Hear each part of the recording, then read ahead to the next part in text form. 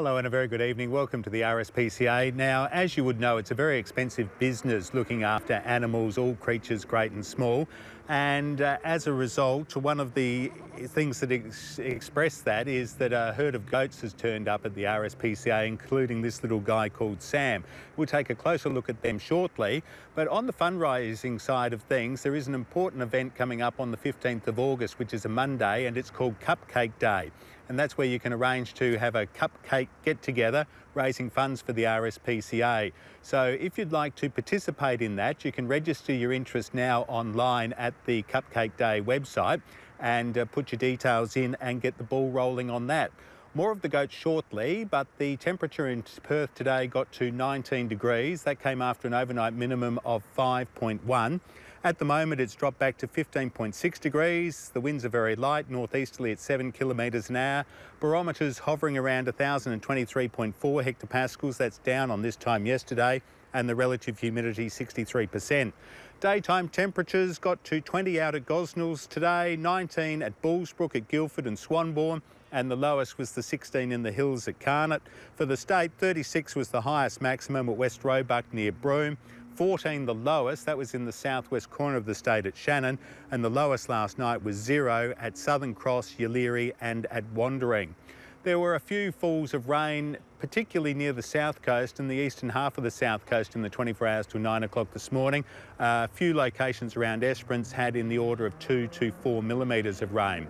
Now to the goats that have just arrived at the RSPCA. This herd is made up of 4 adult females, a billy goat, and this little guy, Sam, a male, and they're going to be available soon. They're not available at the moment because they've just come in and they're going through their health checks and everything. So they're looking at things like parasites, but they're also had someone looking at their hooves today. So some treatments needed on those.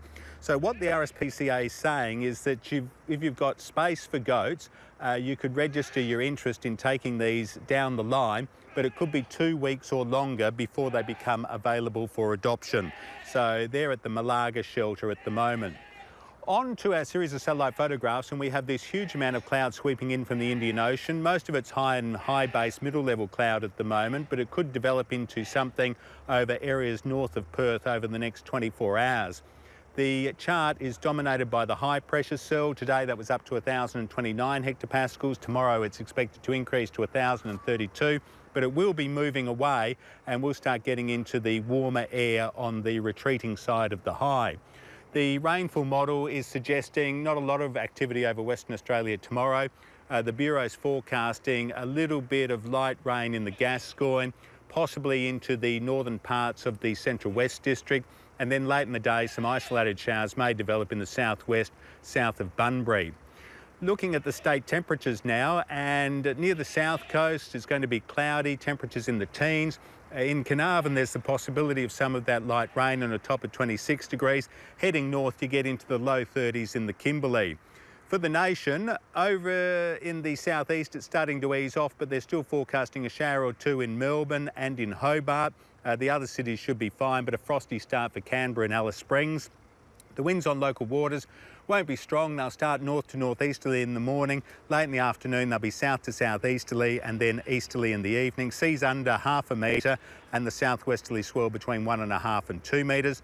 High tides around 1 metre at 4 minutes to 5 in the morning. Low tide 0.7 of a metre at 12 minutes past 3 tomorrow afternoon. Perth should be partly cloudy. The winds will be light, the minimum down to 8 and the top should get to 20 degrees.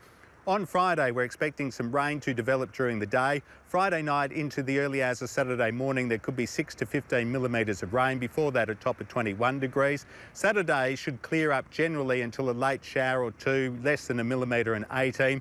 And on Sunday, it looks like the showers are going to roll in once again.